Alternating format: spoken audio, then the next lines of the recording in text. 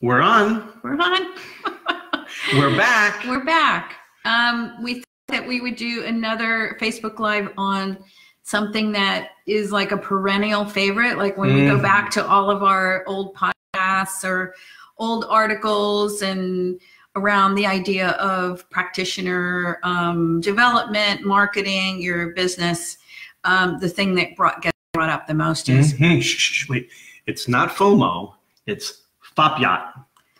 We're creating a new acronym. It's called FOPYAT. Okay, you have to explain. Yeah, it's the fear of putting yourself out there. The fear of putting yourself out there. Yeah, okay. Okay. We should have a hashtag FOPYAT. Okay. Right? Yeah, we can start. It will go viral because it is so pervasive. Yeah, especially for people that are really working their own, business.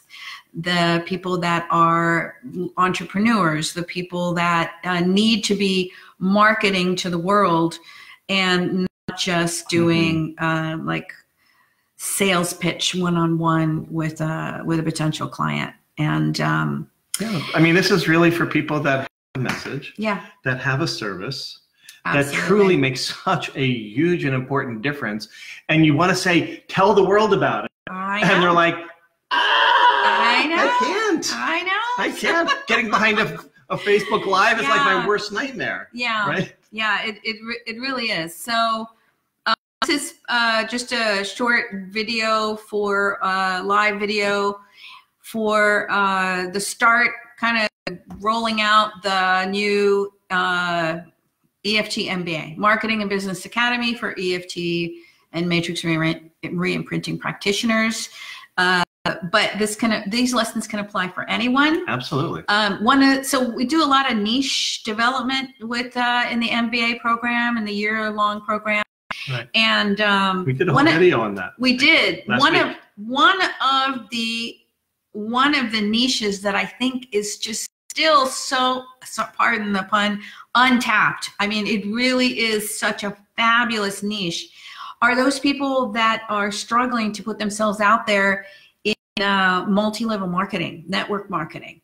I think that's a fantastic niche because there again, like you have this product, you've used it, you're like, you drank the Kool-Aid, you're all gung-ho about it and you want to share it with the world and then you're freaking out because the last time I told someone about something like this, I made them all these hundreds of dollars and they, all of that kind of stuff.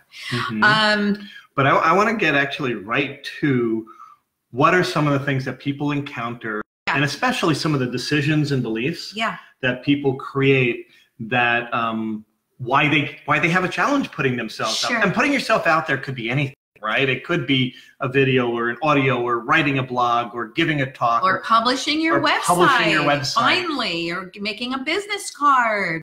Anything. Yeah, so anything that's letting people know, hey, I exist. Right. I help people. If you'd like to come to me, it's whatever it is for you. Right. So some of the ones is, of course, I'm not worthy. I don't deserve to be successful. I'm not good enough. Right. What about I can't ask for support? I can't ask for money. I can't ask people to pay me. That's not something you do. It either happens or it doesn't, but I'm not going to ask. Because it could be because of I don't feel good enough. Right. Or I'm not enough of an expert yet. I don't have enough experience yet. Right. When I hit 10 years, then I'll have enough experience. When I have my PhD, when I have my whatever, fill in the blank. For whatever, right. Right. Or I'm going to fail. You know what? It's pre-detested. Or I'm going to shine. And then what? I mean, there's so many variations of this, right? Definitely.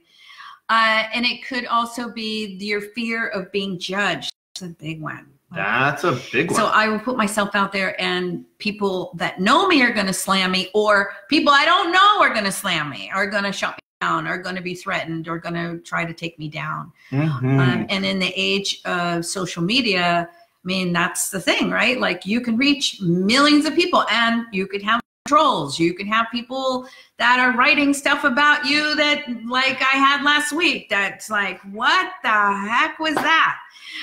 You know what? So I've seen the fears of people I don't know will judge or criticize me. Yeah. But equally as important as those I do know will see me, and maybe they knew me before. Oh, and now I'm doing this really woo out there stuff, and oh my God, they're just going to think I lost it. Like, who is that other that we're worrying about? Right. Right? That's always a good one. So who's the other that we're worrying about that's going to criticize or judge us? Somebody from my past, somebody within my own profession. Yeah. Who am I to be doing a Facebook Live promoting my practice, right? Or right? So all of those things can stop us, shut us down, literally paralyze us. Yeah. Yeah. And there's the actual, doing of it, which is you might struggle there. You might feel the paralysis there of what do I do? What buttons do I push? And all of that.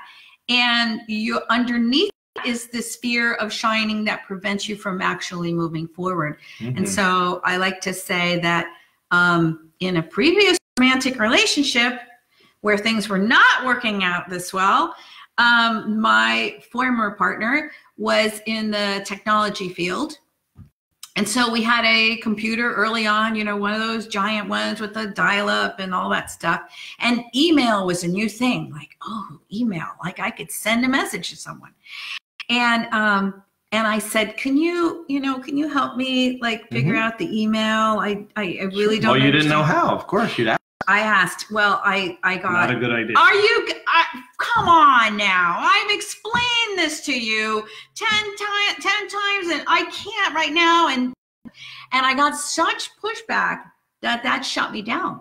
Sure. And you think people are still having technology shutdowns? Of course I don't know how to run live. I don't know how to email. What about an autoresponder? Oh my God, don't even talk.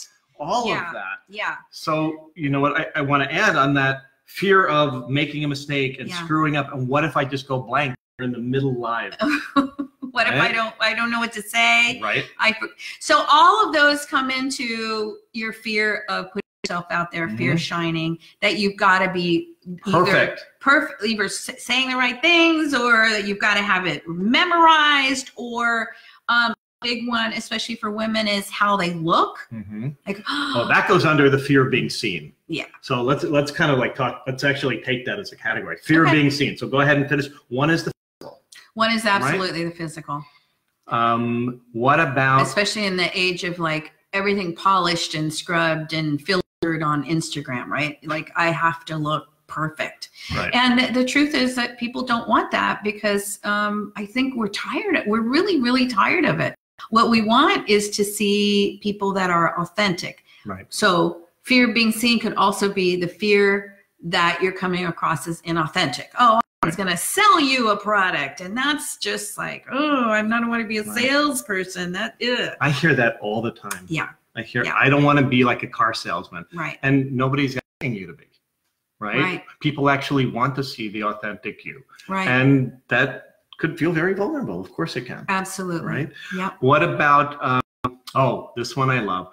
The fear of being seen as a hypocrite. Right? So in other words, somehow I'm presenting myself, however, putting myself out there, fit, well, healthy, and then somebody sees me smoking a cigarette. Or somebody, I don't smoke, but whatever that is. Or I gained 10 pounds. Or I gained 10 pounds, or I'm eating an ice cream sundae. Whatever that is.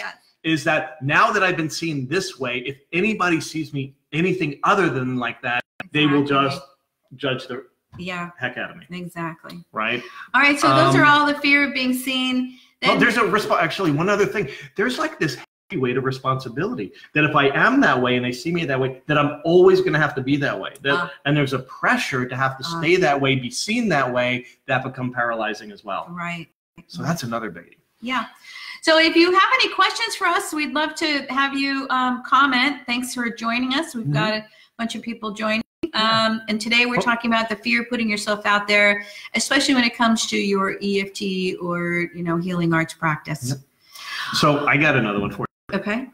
Catastrophizing. Catastrophizing is a good one. It's a really good one. Yeah, it is. Yeah. How do you say that? So I work with a client or a student in the MBA, and we're asking, okay, what's the fear if you were to do step one? Step one is to just come up with a name for your business. And they're really terrified and afraid, and they go to the most way out there, like, I'm going to be on Oprah, and Oprah is going to ask me to name my business, and I am going to come up with a stupid name, and everyone. And so so you haven't even launched your business. You don't even have a business card. You haven't seen, you've only seen a few clients maybe. And here you are going to the worst extreme catastrophe. All this disaster is going to happen. Oh, you know, people are going to want, I'm going to be wildly successful, and then people are going to start asking me and wanting me for my money. Oh, For my time. Yes. For my energy. I won't have any time to myself. I won't have time for my family. My privacy will be lost. Yeah. It's all of a sudden we went from naming your business to, oh my God, that this is what's going to happen. If I take that first step, I put my toe in the water, I'm going to drown. That kind of like we get sucked into that. And the thing about having a business is you're going to get feedback from your clients, and you need that feedback from the people that come and see a video, or that come and you read an article, or come into your website. You need that to actually keep getting better. Sure. So if you don't put yourself out there, there's never going to be this like constructive criticism that you can then choose to improve on. Like, okay, so I need to talk more about this, or this article got 100 views and this one only got 2. Well, I can see that my audience prefers this. Let me expand on that. Sure. And so you need to put yourself out there initially to get that kind of feedback from the environment. To get the contrast of what they want to know and what they want to hear about. And all of that's so important. Another one that I hear, and this is a smaller percentage, but when we were talking about catastrophizing, sometimes I hear things like, if I put myself out there, somebody once told me, if I put myself out there, my children get kidnapped. Or I will literally be killed. I will be ostracized from my entire family. Yeah, I will be killed. And so this is really fascinating. This is where we go in really deep with our EFT MBA students and our business clients. At some point when I hear, I'm afraid I'm going to be killed, I'm afraid something horrible is going to happen to me, I'm all alone, I'm rejected, or I'm going to be rejected, and everybody I want to disappear. All of those, you know where I take this eventually? I do, actually. Back to the womb. Yeah. Yes. So often I ask, so has this feeling been with you for a long time? And they say, yeah, it's been with me forever. Then boom, at some point we're going to go using matrix reimprinting, going back into the womb and finding out what the conception story was. And when mom or dad found out that you were in existence. So oftentimes it's the, oh my God, this was my 4th child and I didn't want to have another child. Just even that instant that your mom felt that way.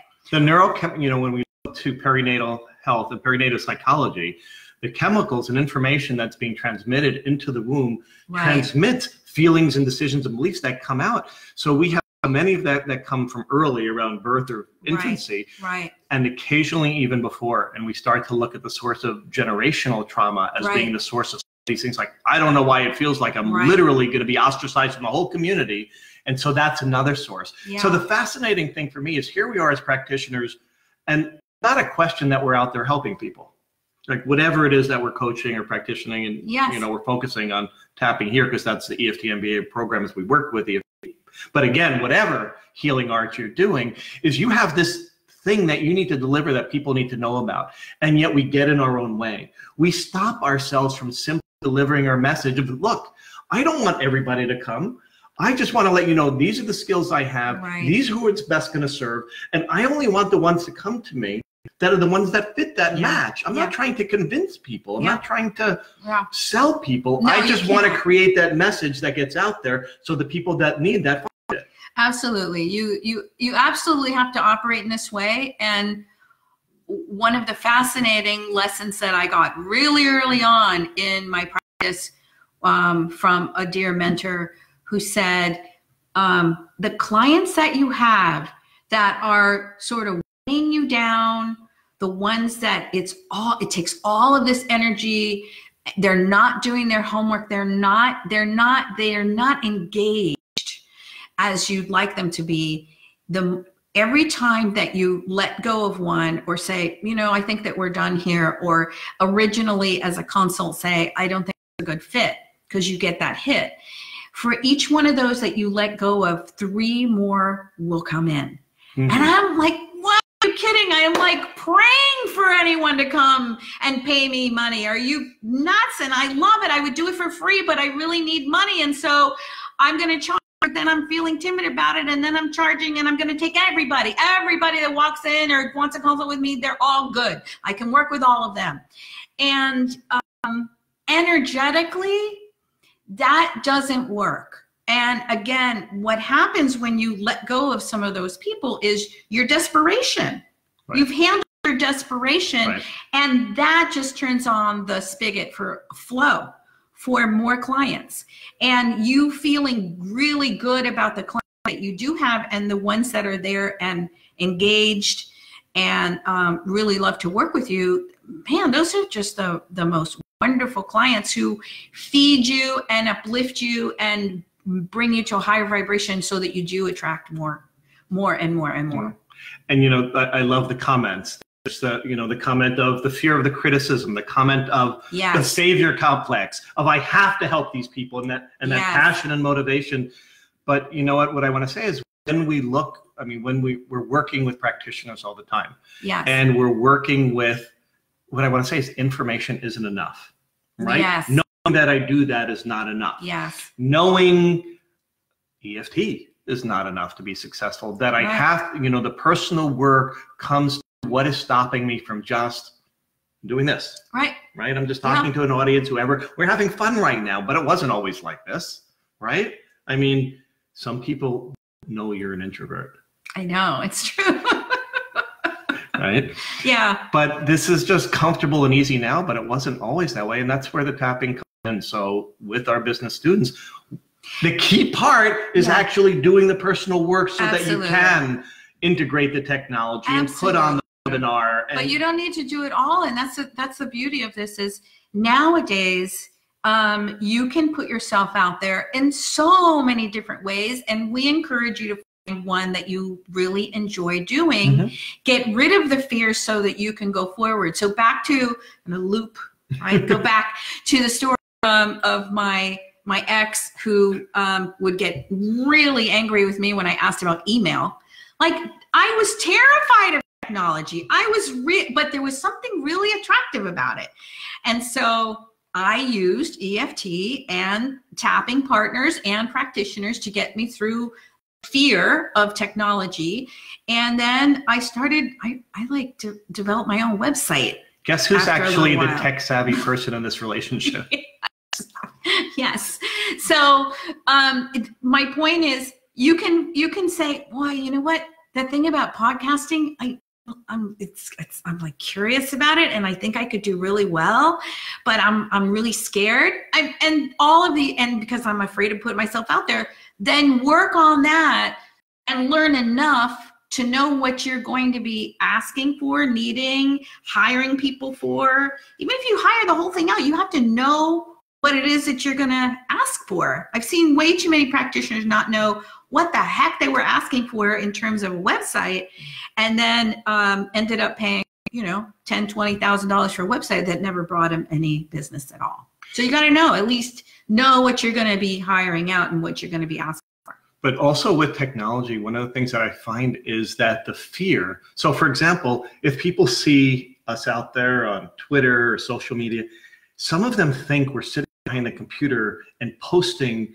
that 6 times a day and think, oh, I would never want to be behind the computer too, because they don't know what they don't know. They don't know that there are computer programs and services that do that for you. So there's no way the perception, like your perception is we're doing this much, we're really doing this much. Right. And so that which being so scared that it keeps us stuck and paralyzed, that we don't even know, oh, I should ask. That would make life so much easier. And I'm about easy, right? We're all about the easy button. The other thing about putting yourself out there, especially when it comes to this, is got to put yourself out there more than once. Yeah. And so you have a disaster, you have a bad time, you have, I was sharing with our MBA students that, my very first workshop. How many people were there, hon? Okay, so my first presentation, let's start with that. Okay. My first presentation, I had one person show up. Mm-hmm. Did you do it? And the owner of the store, the metaphysical bookshop where I was speaking, she felt so bad for me that she stayed. Like, she was supposed to hand me the keys and leave, and she felt so bad for me, she stayed. So I had 2 people at my first presentation, and I could have said, okay, this is too scary. I can't do it. I'm done with this. And then, no, I kept at it. And so for a lot of these things, it's persistence. Sure. And really, persistence also includes keep tapping on those fears that continue to come up. Sure. Because you're going to feel like you're going to get to a place where this feels comfortable, but holy cow, no, that feels like it's much too big. Mm-hmm. So we went through a little practice mostly on Whidbey Island, then to more trainings, then holy cow, am I going to write a book? And I'm going to write a book on sex. Holy cow. So another whole layer and lots of tapping to get by that. Then what? Then movie. That comfort zone, right? Like we could have just stayed right there. Right. Then somebody had this silly version to like create a tapping movie. Yes. Because we knew all about doing that. Yes. Right.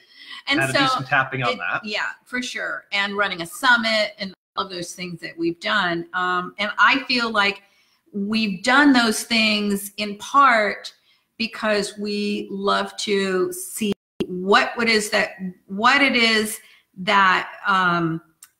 the steps to doing those things so that we can impart it on our to teach it. Yeah, to teach it. Because we don't teach anything that we haven't done ourselves. Absolutely. We have to walk the talk, otherwise that would be inauthentic. Yeah. And do you hit a comfort zone where you stop getting nervous? For me, it's always like this edge of like there's a calling, there's a pull, there's an excitement, and there's an oh shit. Yes. Right? There's like it's kind of dancing between the two of those all the time. But it keeps life really fun and interesting and never boring.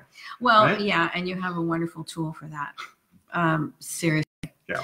But what I find with many practitioners is they put themselves last. They won't commit to regular tapping. And that's why in the MBA have either you're tapping with me or with Craig every month, and you get an accountability partner so that you're swapping sessions as much as possible, most of the time on a weekly basis. And you're not stuck with the same person. We rotate that every month. Because you can look up YouTube, you can find all the information in the world about marketing funnels and social media advertising and SEO. There's articles and resources everywhere. Yes. What I find is that people get that information and it doesn't get integrated because of all the emotional fears and doubts and all of these out there. Yeah. So the combination of taking in a piece of information about how to market yourself, tapping with it, working with it, integrating it, taking the next chunk, and that combination I wouldn't trade for the world. I can't imagine not having it that way. Absolutely. Yep. Yeah. So if you're interested and you want to launch or relaunch your EFT tapping practice, and you want to know more about our program, just go visit www.EFTMBA.com. Stands for Marketing and Business Academy. And I do a free consult with everybody that you fill out an application because we don't take everybody. It's a small group. And we want to make sure that it's a win-win for everybody. Yep. And we'll be starting again. It's a year-long program. We open our doors once a year. So thank you all. And if you have other ideas of what you'd like to see on these. We're trying to do them weekly for you. Yep. Okay. Let us know and just leave us a comment. All right. Thanks, everyone. Have a great day.